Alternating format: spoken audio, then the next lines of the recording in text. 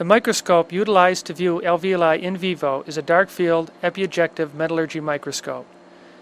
A suction head was constructed to secure the lung surface to a cover slip with light vacuum. This allows us to film the same alveoli throughout tidal ventilation. The suction head can be moved in both the X and Y direction to scan the lung surface under the cover slip.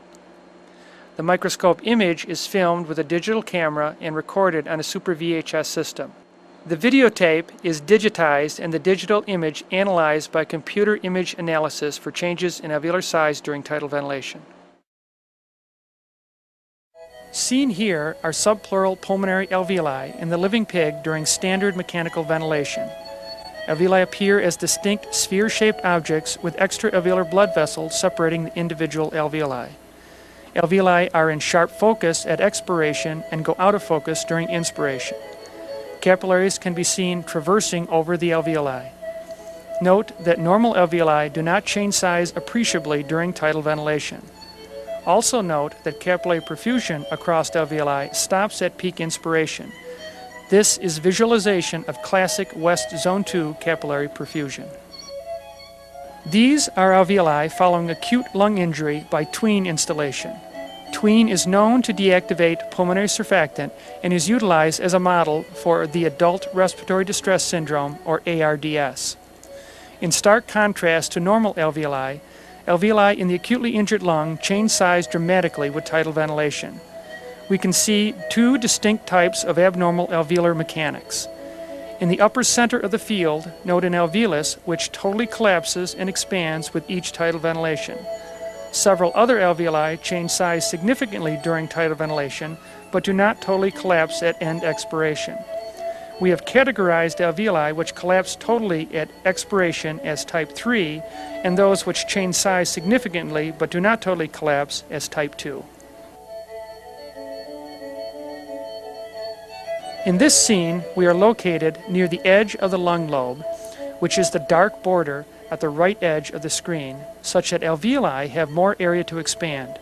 Note the large change in alveolar size with tidal volume, and that these alveoli do not totally collapse and thus are classified as type 2 alveoli.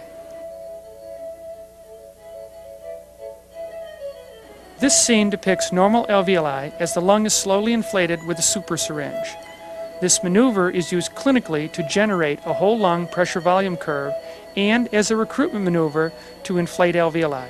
It is currently believed by many that in the injured lung that all alveoli recruit at a similar pressure, which is identified on the pressure volume curve as an inflection point, or P-flex.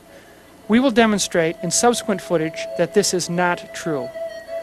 The lung, seen here, was being slowly inflated in 20 milliliter increments by the super syringe during this entire narration.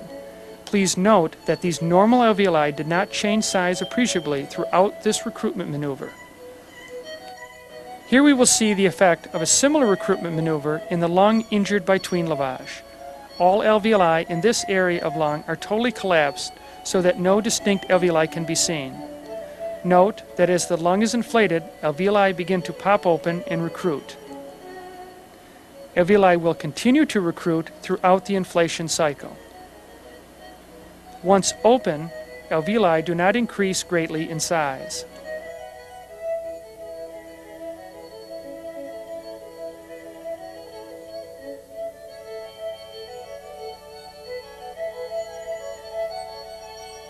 We see here a large alveolus recruiting in the upper left portion of the field.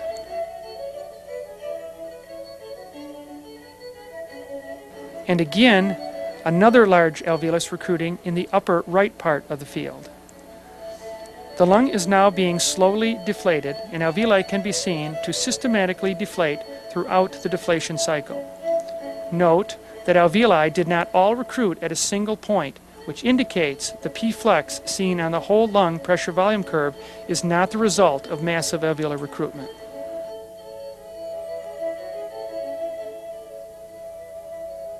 In summary, with this in vivo microscopic technique, we can visualize and quantify alveolar mechanics in the living animal. This allows us to assess the impact of various ventilatory strategies, such as low tidal volume, PEEP, the open lung approach, or a recruitment maneuver at the alveolar level. We postulate that these data will allow us to choose the optimal ventilatory strategy, which will decrease the morbidity and mortality associated with ventilator-induced lung injury.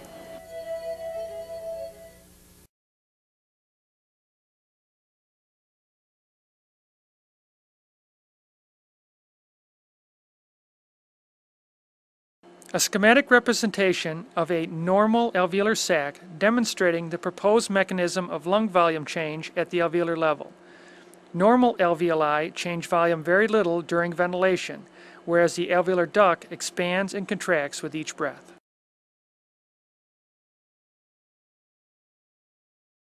A schematic representation of an injured alveolar sac in which surfactant has been deactivated in one alveolus.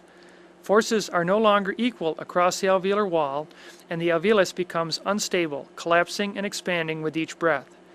A great deal of shear stress would be placed on these unstable alveolar walls, which may lead to ventilator-induced lung injury.